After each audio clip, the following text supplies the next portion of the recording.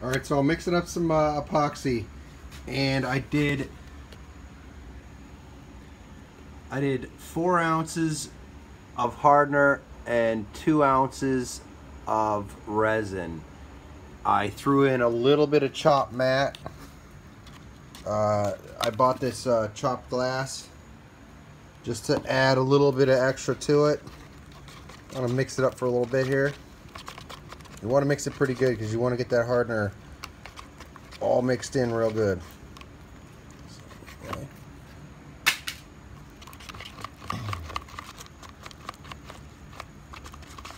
I didn't add in any of this thickener just because I want it to absorb into the mat as best as I can get it to.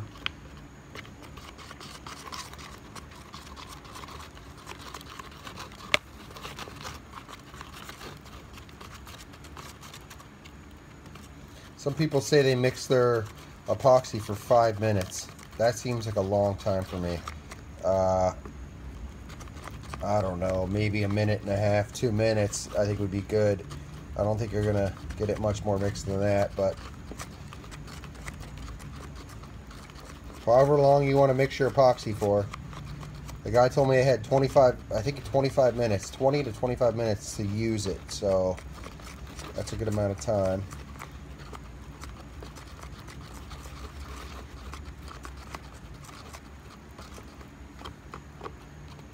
So that's my mix right there. I got to get a roller.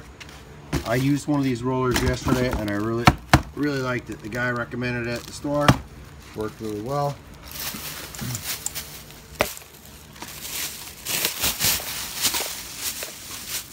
Get the bag off of my roller handle. What I've done is I pre-cut my glass. There's my chop mat.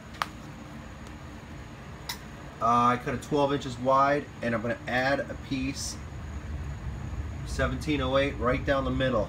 I'm going to set it right in the middle, and that's going to go, it's going to first go the 1708 onto the boat. And what you want to do is you want to put your chopped glass side on your 1708. You're going to have a shiny side, which is stitched, and then you're going to see your chop mat that's been stitched to the back of it. You want that to go to the bottom of the boat, and then so it's going to sit on top like that, because then you're putting the chop glass on the back of the mat. You want chop glass down first. I made a little piece for the front. Hopefully I can get it to wrap around my bow and not have to fight with it. But I'm going to really soak that one up so it's more flexible, because the more flexible you get it, the easier it is. Another thing is I've noticed is after you've stuck it on and you wait maybe 5 minutes, it seems to absorb a little more and it allows you to flex it around. So I need to put some gloves on. That's one thing. Buy a box of gloves, because man, they kind of help you out. They're not always, it's not always perfect. You're gonna definitely get epoxy on you, and at least this prevents this more, you know, prevents a little more of it from getting on you, because it's a pain in the ass to get it off. Plus, when you're working, it's a little easier. It's not easy putting these gloves on with the phone in my hand. I'm just gonna set it down for a sec. So what I do is on the hand that I work with, I put 2 gloves. And I work at a cabinet shop, and I do a lot of work with chemicals. And I've learned that one from working there is you put that second glove on. I don't know if you can see, but throw 2 gloves on the hand that you're working with, because when one glove gets all nasty, you can peel it off and you got a clean one already on. And it works good, and it actually seems to prevent them from tearing as you're working when you got 2 on.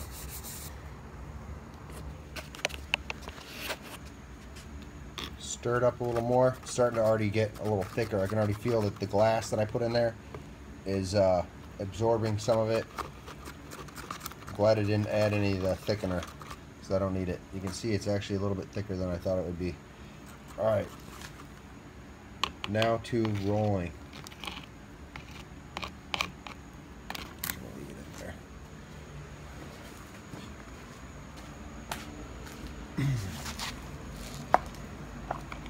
I kind of scoop it out with this, get a couple blobs, some spots, some different spots,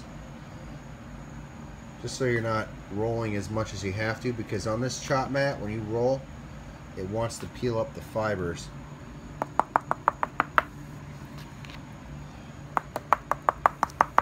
You really want to wet it out good. You don't want to use too much, but you want to get it nice and wet. I cleaned the bottom of the boat with acetone before I started. I heard you want to do that about 15 minutes prior to laminating. I guess you want to let that acetone dry off.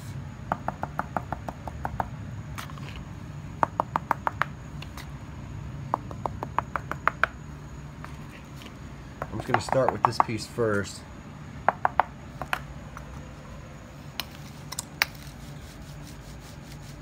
At first it doesn't look like it's spreading around, but once you start working it in, start working it around, your roller starts to get some resin on it.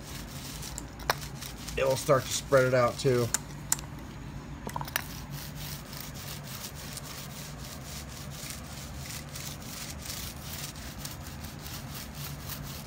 I should have grabbed a little roller tray and poured it in there. It probably would have helped me a little bit better, but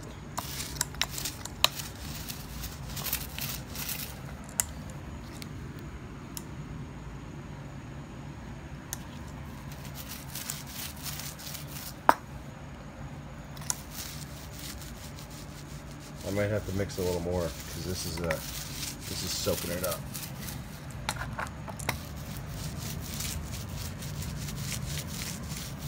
See those dark spots? That's kind of what you want the whole thing. Spread it out nice. I hear them say in a lot of videos I watch, don't overdo the resin. So I'm trying to do this. You can see right there how it's wanting to pull the mat up with it. So you're trying to get it without it pulling too much of the fiber off. I'm definitely gonna have to mix some more.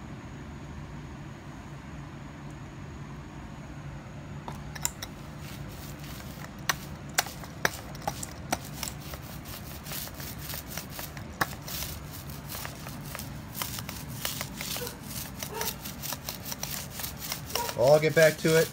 I'll film the piece when I'm done and I'll add it into the video so you can see how I wet it out. You can see it's starting to wet out there. You can see all the dry edges too, where I don't have enough. So I'm going to mix up the same amount again. Thanks for watching.